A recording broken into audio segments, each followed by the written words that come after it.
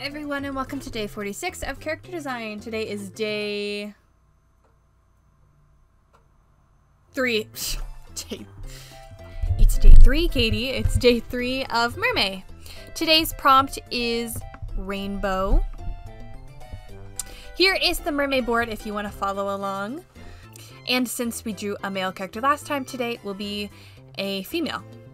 Now, starting off with the ideas, with rainbows is clouds, of course. So I wanted to make sure I gave her a big fluffy like cloud hairstyle. So I sketched down like a normal face shape and then put some long ears. And then I figured it'd be really cute to balance like cloud puffy hair on those ears. So her hair is relatively short, but it is resting on top of her ears. And I gave her some classic KateKruzan bangs. Bangs that cover one of her eyes. And the concept sketch wasn't actually too crazy. Like, it doesn't have that much crazy of a silhouette. It's just all right. I wouldn't say it's like stunning and immaculate. It's just pretty average. Now, coloring in the concept sketch, I wasn't really sure what to do for the skin tone. Then I landed on purple and was like, that's really unique. And I don't really do purple as a skin tone. Let's do it. So I plopped down a nice, like, would it be lavender? Just a nice purple.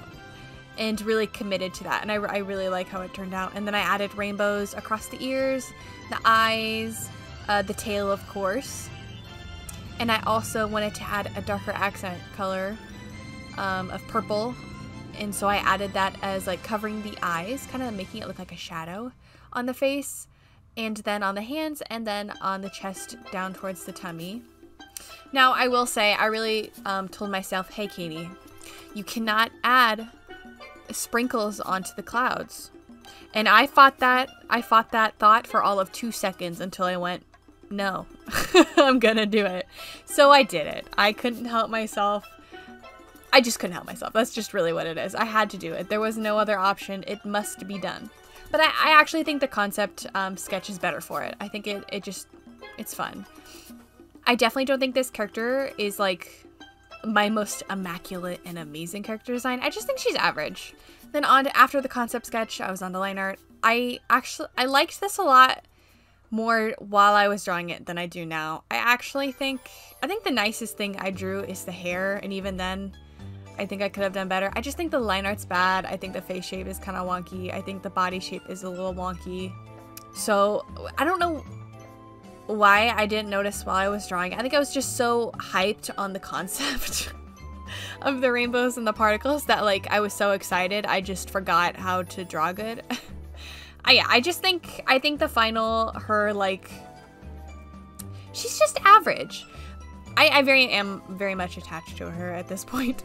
It's just she needed a bit of a moment to become better than what she is, which, to be fair, I think I talked about that in last episode, is sometimes the first draft sheet is just the stepping stone to get the better outcome. And sometimes you have a design that you make and you draw it in a different style or a different way that you haven't properly applied to your style, and sometimes that happens. So you just gotta work at it, and this is a definitely work at it character. However, I really do like the concept. I think my favorite thing about her design and the coloring is, one, I really like how soft the rainbow is. I think it just goes together really well. And I like the yellow color on that cloud color. I think it's really pretty. But the best thing I like about this design is that like rainbow, what would you even call it? Like,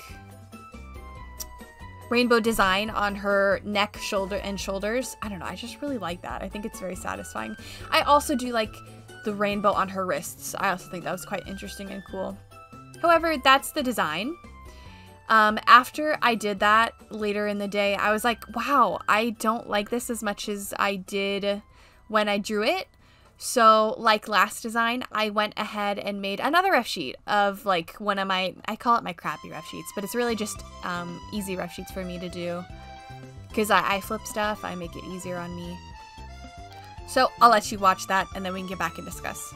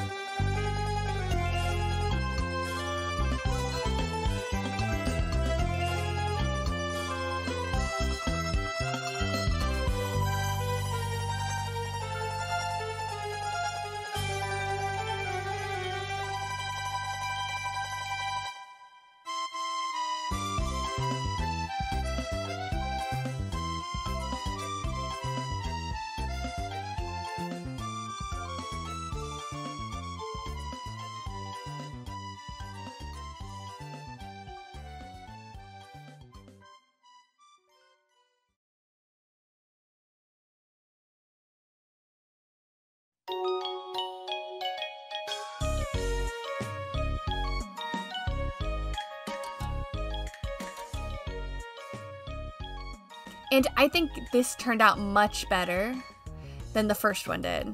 I like the first one in that like it was a stepping stone, but I think this rough sheet's much better.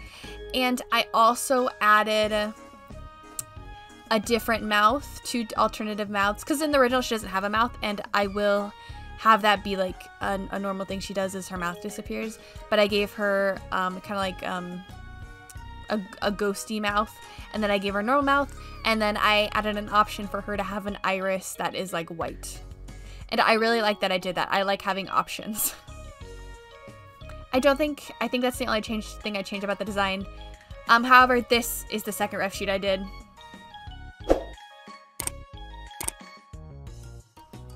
But that is it for day 46 of character design and day 3 of MerMay.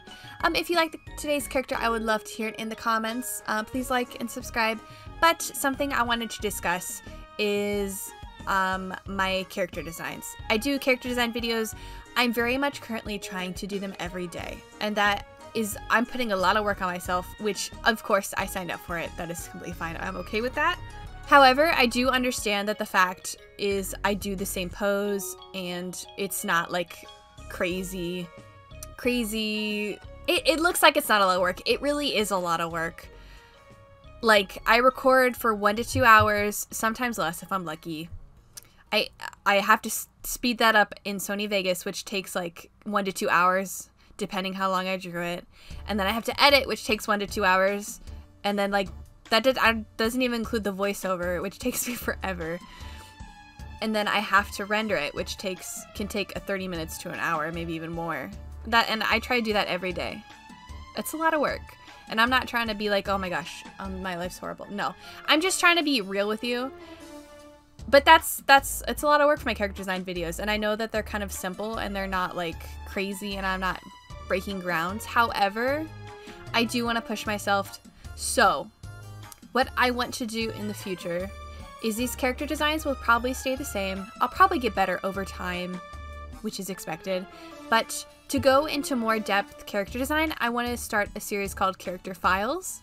This way I can go into any character we've done in the past, present, future, and discuss their design more in depth. Maybe we can make AUs, maybe we can make more ref sheets, add more art to characters I have, and we can discuss why their design's good or what I would change about it or anything. But in the future, maybe June or July, I want to start doing character file videos. So for the people who are wanting me to go more in depth and do more creative things, that is what I'm going to be planning on doing. I don't know if I'll be able to do it by June and July because I really want to do something cool with it. I want to do, I don't know, I want to do cool things. I haven't completely grasped the idea of it. However, I'm going to be pushing for it after I nail getting the character design habit down of doing them every day and working on it. Because I know it's a lot of work, but I think it's worth it. I do think it's worth it. And it's my goal to do at least 365 of them. And we're at 46. However, if you have any feedback, I'd love to hear it. But that's pretty much it. That might be like no one cares, but I just wanted to say it. Sorry if this voiceover was a little short or rushed. Yeah, I don't know. Thank you for watching today's video. I love you and stay safe.